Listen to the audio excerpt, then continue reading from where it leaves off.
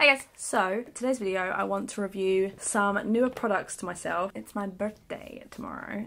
By the time you've seen this, I will have already turned 33. I got like a 25% off, I think it was, at Cult Beauty, and I wanted to try a bunch of Patrick Tarte makeup. I was very tempted to try the foundation, but I've heard really bad reviews, so I'm just going to try a few of like more luxury things, including one of the new eyeshadows by Tilbury. I've even got a mini of the Kosas mascara. I just wanted to try out a bunch of these things on camera because why not? And in quite a few of these products, like the Patrick Tarte ones especially, I've got his blush, his contour duo, I got a lip liner which I think is in my makeup bag. Is it in here? I also actually got one of his, why is everything fluffy? I actually got the contour brush as well. I know like these things aren't new, but I want to know if they're worth the hype for all this time. So let me scoot you in so we can do my eyeshadow. Putting on my Urban Decay eyeshadow primer potion. I've been using a bunch of these like older elf eyeshadows recently, and I forgot how amazing they are. This one's the Holy Smokes palette, which has got some warmer tones, some cooler tones, some more colourful. I also have, yeah, I love this one. This is in Smokey. I think this is discontinued. I think all of these are discontinued. Then I also have the original Mad for Mattes. So I think I'm actually going to throw some of these in my crease today. The Mad for Matte original. And then I will come back to show you Hypnotizing Pop Shot Easy Colour to my... This is a long ass fucking name. Hypnotizing Pop Shot Easy Colour to Make Your Eyes Pop eyeshadow, I guess. I got Smoky Quartz. I was really tempted to get one of the champagne-y colours as well, but how many champagnes do I need? Let me throw some mattes in my crease and then I'll be right back. Have you been playing in my brushes? Because they're all hairy. They've got like a dusting of your hair. You've been playing in mummy's brushes. Just get something super tacky to stick to. So, look how big this is. I was genuinely surprised at how big this was. And then I got the, oh yeah, it is small. So you take this out. It's really pretty packaging. But you take this out and it's like, that's how small it is. It's fucking tiny. But never mind. I will admit, I think I understand why they've done the jewel sort of thing. Each of these has like a different colour, but what I will say is, I don't know, to me it looks like it could cheapen it because it looks like one of those sort of Claire's makeup that the things can just come out of. They feel a lot more secure obviously than Claire's makeup. So this is a shade I got. I know it looks super boring, but I like shades like this. I didn't want to spend like, I think it's like £30, something stupid, on a shade I wasn't going to use that often, like a blue or something. It's actually got a decent mirror, I will say. It's so pretty. Very sparkly. It's honestly like a cool tone bronze with a lot of sparkle. I worry with glitters like this that you can like kind of see where my finger has touched it. It takes me back to those, what palette was it? The Natasha Denona Tropic Thunder palette or something? Tropic Thunder's a movie. Oh, it's so pretty. When I'm finished, I'll make sure to show all of this in natural light. I like it because it has a slight duochrome to it. It's a little bit, just a tiny bit purple. It's like purple, silver, bronze sort of thing. Like I said, it definitely leans more cool tone. So I like it. Okay, let me do my foundation. So just really quick, I used a mixture of my Hourglass Vanish Stick foundation, and then I'm just trying to use this up, the Tarte Clay Stick foundation. These are actually exactly the same colour, which was quite surprising. This one's more moisturised. I used my Tarte Shape Tape and my Colourpop translucent setting powder. Oh my god, I didn't realise how much low I am. That's okay. This is very similar to my NYX one. I need to stop collecting powders. For brows, I also found my fucking lip liner, which is in here. And then yeah, I put through my brows the 24-hour brow sitter because again, I'm trying to use this up. I smudged a couple of, you know, darker shades along my lash line. So yeah, the Kosas, this is the big clean mascara. I've heard so many good things about this. It's got like a curved brush. The Essence mascara I love. They've got like a curved brush for the, is it the false lashes mascara, which I absolutely adore. I haven't used that in a long time. It definitely feels like it grips because of the design of the wand. It's really pretty, very fluttery looking. I always say it, but this kind of like fluttery looking look, it reminds me a lot of the NARS Climax mascara. I always compare them to that, but we'll see what it looks like with two coats afterwards. A little bit of a clumpy formula, Not in a bad way, in a, you can sort of see it coating your lashes. Around here you can see almost like little balls on my lashes, and we'll see how it does in the second coat, but normally that means that I will get a lot of lashes on my second coat. So that's the first coat.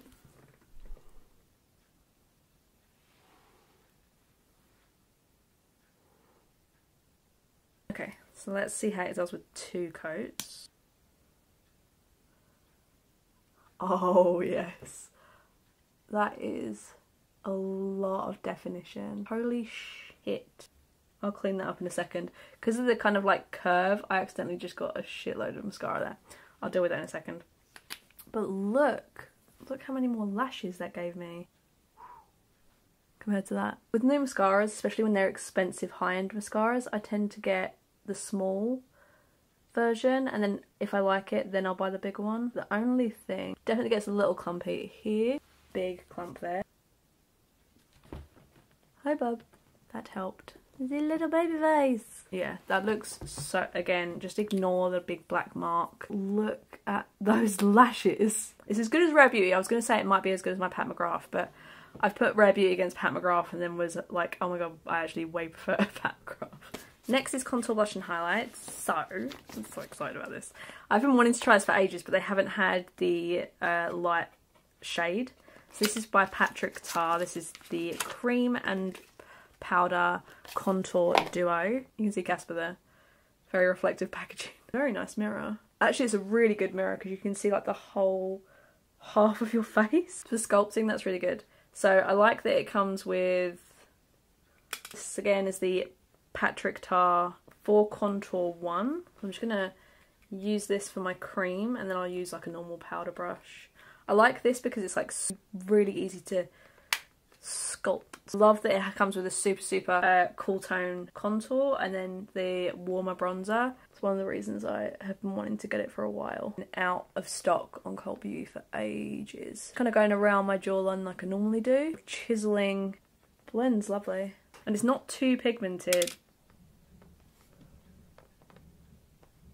I like it. I like this brush too. I like having specific sometimes cream brushes. My Sigma brush tends to be my favourite, but I like having a few extras. I think that's contoured me really nicely. Now we're going to grab the bronzer on a Linda Hallberg brush.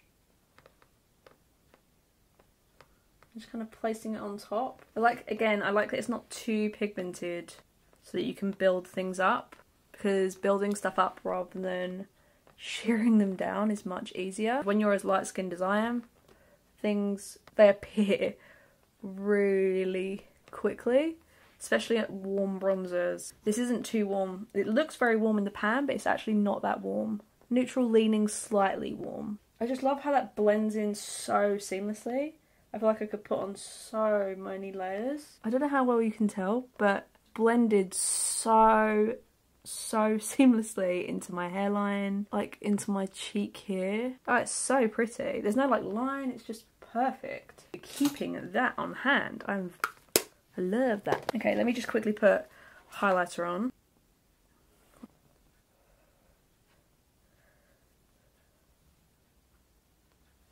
Like booming. The Benefit Cookie highlighter. And then the blush I got, again, is another Patrick Tar. That contour palette, 100% worth the hype. So easy to work with, gorgeous packaging. It is quite like luxe and heavy looking. It's not as heavy as like a Pat McGrath product, but it's cheaper than a Pat McGrath product. And yeah, I got the She's Sincere blush. Peachy, oh, that was a lot of kick up. Oh, that's a lot peachier than I thought. So the blushes are a bit more pigmented than the bronzer is. You can tell immediately that's very almost nectarine-y. But I love how these blend. They blend so nicely into the skin. Just saw a review by, is it Morgan Turner? From the thumbnail it looked like the palette isn't as good. But yeah, that blends beautifully. So pretty. Really enjoy that. I would definitely look at next year possibly getting another shade. Last product is the lip liner. I haven't heard that much about these lip liners, but I have heard they are good. This is in She's Strong. It comes in like a rectangle slanted lip liner. I've never seen one like that before. And I was trying for ages to twist this, and I thought I'd broken it because I thought, oh my god, am I meant to twist the top? You're not. You're meant to click it, which means you've got to be very careful with how much you click up and down. I can't really tell how much I'm getting. I wore this for the one of the last videos I posted. And I love the colour.